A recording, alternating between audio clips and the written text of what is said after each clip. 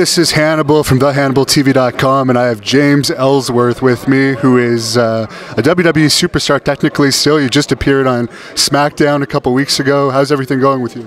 Everything's great, man. Just got back from the Chris Jericho Cruise. That was a lot of fun.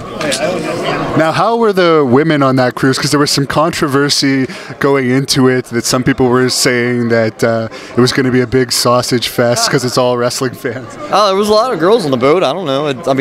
Obviously it was more guys than girls because more guys are wrestling fans, from what it seems. And but no, there was chicks on the boat, definitely.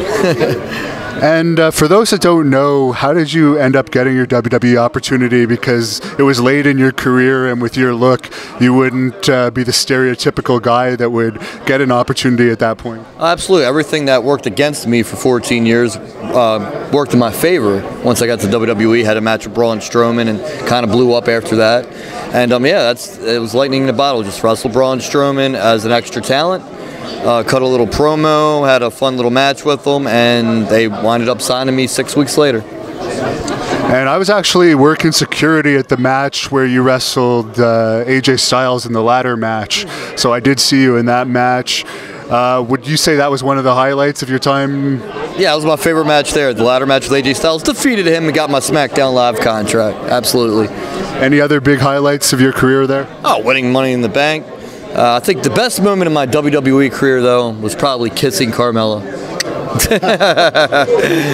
Were you accepted pretty well in the back by everyone, being a veteran for so long? Yeah, I got along with everybody, man. It was no issue whatsoever. I'm one of the boys. I like to have fun with the guys, and it was a great time. And to close this off, where can people follow you on social media? At Real Ellsworth on Twitter, James Ellsworth Wrestling on Instagram. Excellent. Well, we hope to continue seeing you in the big show, and I guess you're doing indie appearances now too.